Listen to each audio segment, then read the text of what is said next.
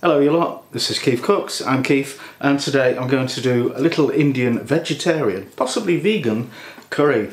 I'm going to make Aloo Gobi and some chapatis to pick it up with.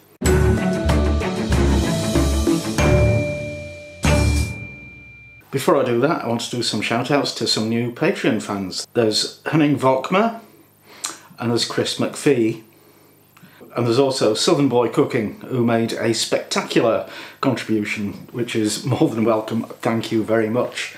And also, mustn't forget Heather Linton, who actually requested this dish. So, and only what, a couple of months ago. So I'm getting a bend on here. Anyway, if you enjoy this video, give it a like, share, subscribe, make a donation, become a patron, all that lovely stuff, and I'll love you forever. Honest. Okay, so let's get on with it. I did a video for this about 5 or 6 years ago, but it was the sort of British Indian restaurant style with like a tomato sauce and stuff, and I wasn't actually mad keen on it. But just in the course of looking up alternative recipes for this one, I came across the idea of the Punjabi style Aloo Gobi, which doesn't have the tomato sauce. There's no tomato at all, really, and it's quite dry. So it sounds appealing. It does sound appealing. It sounds like it's going to taste of potatoes and cauliflower, and I like those. I'll start by making the chapati dough because it needs to rest for at least half an hour before we start using it. During which time we can make the Aloo Gobi. So you're going to need 200 grams of flour, a quarter teaspoon of salt, 150 ml approximately of warm water, and a teaspoon of oil. This is sunflower oil. Now the flour, it should be ideally a thing called atta, which is chapati flour, and I've seen it many times in Tesco, in the local supermarket. So when I went this morning, I made a beeline, and they do have it in sacks of 10 kilos, which I would never get through. I don't have anywhere to store it. So I'm having to make do, and I've found a website that tells you the different combinations of possible flours and what the results might be. So the second best combo is 1/4 wholemeal flour and 3/4 bread flour, which I think it means white bread flour. And so what I've got is wholemeal bread flour and white, plain white, all-purpose flour. So I'm going to use half and half of those and keep my fingers crossed. So mix all the dry ingredients together first and then add the water. Don't chuck it all in at once. You might not actually need all that amount.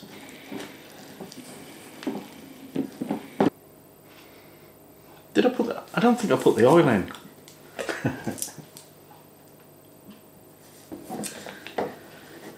Oh, actually, yeah, it's optional. If you do put the oil in, your chapatis will stay softer longer, I think.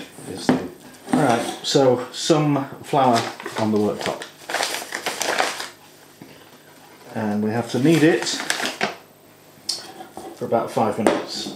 We're aiming to develop gluten, so we want stretch, elasticity and smoothness. Even though this is a kind of flatbread, it's not. We're not expecting it to rise or anything because there's no yeast in it. Reckon that's done, so I'll wrap it in plastic film and just let it rest on the side for about half an hour. I'm gonna. Ingredients for the Aloo Gobi: you need potatoes and a cauliflower. Get your cauli sorted out first and then get an equivalent amount of potato. These are Maris Piper's waxy potatoes. Right, completely optional. Some garlic, some ginger, about a thumb of that. 2 or 3 green chilies, a small handful of coriander, cilantro, a medium onion, 2 teaspoons of salt, 1 teaspoon of turmeric, 1 tablespoon of cumin seeds, and if you like, a pinch of asafoetida. I've had this a long time and I just had a whiff. Normally it's pretty pungent, but this seems to have lost it, so I'm just going to chuck some of that in just to get it used up. Now we need to prep all these veggie tubbles. I'm going to mostly peel the potatoes. I think I'll leave a bit of skin on just to show willing, but As you may know, I'm not very keen on potato skin in certain conditions. So I'm just cutting off the sort of grotty bits. Now we need to cut the potatoes into chunks about 2.5 centimetres, an inch, kind of bite-sized basically. Now we'll cut the cauliflower into florets, a little bit bigger than the chunks of potato. I'm going to squash the garlic and chop it fine. Okay, then the ginger, just chop that off, and you can actually peel it with a spoon. So just finely chop it, and you could use ginger garlic paste if you got any. I've run out, unfortunately, so I've got to do all this work for me. Finally chop the chilies and peel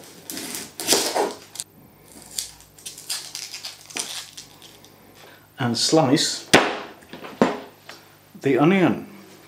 Okay, over to the stove, we're ready to start cooking. So I've got a pan on medium heat. I'm going to add the oil, and when that's warmed up a bit I'll add the cumin seeds and the ginger and garlic and let those cook for a couple of minutes till the seeds have started to brown. Then we'll add the onion and the salt, and we'll let that cook on low heat with the lid on, and we'll have a look every few minutes, give it a stir just to make sure it's not sticking. When the onions are slightly caramelised, add the green chilies and stir them in, let them cook for a minute, and then add the turmeric. Not turmeric, turmeric. You can also put your asafoetida in if you're using it at the same time as the turmeric. Some people say asafoetida aids the digestion, and other people translate that as meaning stops you farting. I don't know, because I never do that anyway. Let that cook out for 2 minutes and then add the potatoes and the cauliflower. Stir them well, get them as coated as you can with what's in the pan, and then turn the heat right down, maybe even move it onto a lower burner with the lid on, and leave them alone for about 15 minutes, then have a look. Poke them with a fork. If the potatoes are soft and giving, then you're more or less done. Otherwise, keep on cooking and, you know, check it every couple of minutes. And while that's cooking, we can get on with the chapatis.